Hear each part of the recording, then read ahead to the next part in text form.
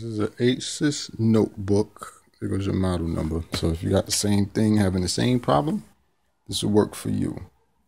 Now, this was going on. I know it's on already because this light is usually on, but it's off now because I cut it off.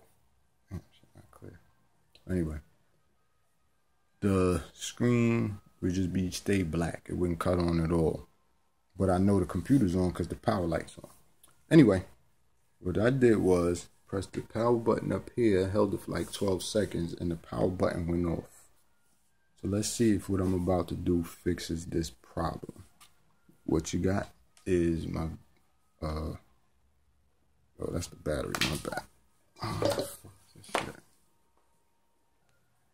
Okay.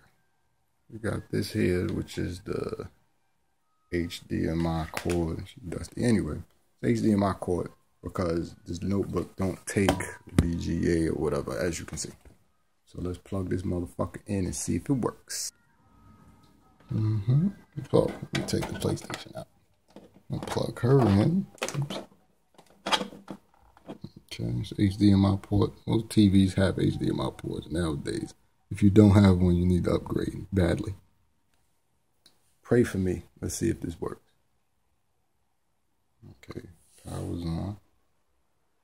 Oh, let's go up to the TV. Yes, sir.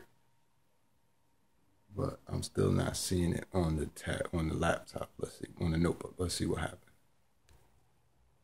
Oh yes, we are back in business, and I need to clean that damn screen, baby. But I guess that could be a way to fix it if you're having that problem with your Asus notebook or any other thing, any other laptop or any other laptop or notebook or whatever. So remember, use your HDMI adapter that'll fit your laptop or notebook. Plug it in your TV and see what happens. Hope it helps you guys. Thanks for watching.